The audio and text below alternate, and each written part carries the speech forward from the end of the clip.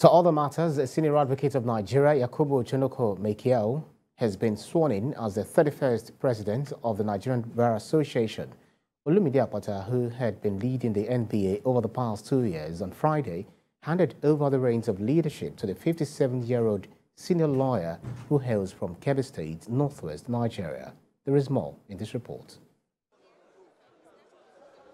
In his handover speech, Olumide Akpata highlighted the role which the NBA continues to play in enhancing fairness and good governance in the country. He also called for the bar to rise up to the defense of the judiciary and sought his successor's commitments to further unite the bar and achieve better welfare amongst other concerns. We have to make sure, firstly, that you run an all-inclusive bar.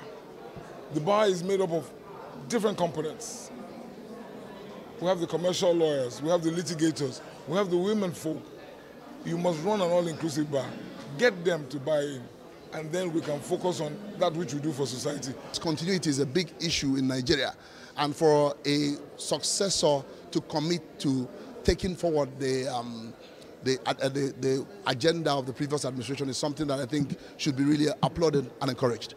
Maikyau, a senior advocate of Nigeria, says his mandate will include furthering the respect for the rule of law in Nigeria for the good of the citizenry. What we experience in this country, it's simply put the absence of the observance of the rule of law.